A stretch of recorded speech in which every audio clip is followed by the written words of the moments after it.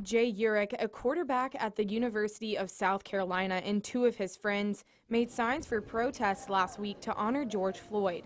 Little did they know one of the signs would go viral. It was very surprising because I didn't think anything of it. I mean, we were just going to create a sign, and from there, you know, it just blew up. On his Instagram page alone, Urich's picture of the sign got over 20,000 likes. But he said it's not about the picture. Urich is glad so many people saw it, but it's more about the message the sign was saying.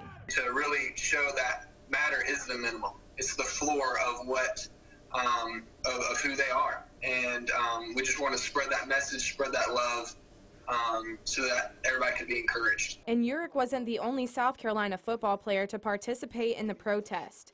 Chad Terrell, a wide receiver for the Gamecocks, said it was an emotional day for him as a black man, but the support of his teammate meant the world. The fact that he was willing to do so much for something that doesn't even affect him is just really powerful. And this Saturday, Urich and Terrell's football rivals at Clemson will be doing the same thing.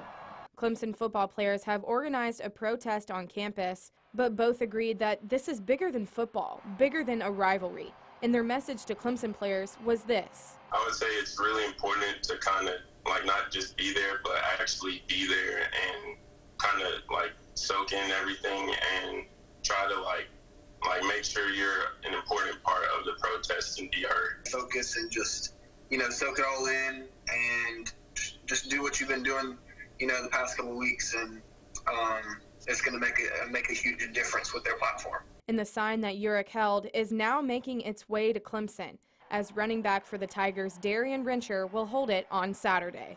In Spartanburg, Sophia Redabaugh, 7 News. The protest in Clemson will take place again tomorrow on Saturday, starting at 6 in the evening on Bowman Field. People planning to attend are encouraged to wear black and to bring a face mask as well. Well, Greenville's mayor and city council are working to react to concerns over police and their use of force policy. Mayor Knox White is saying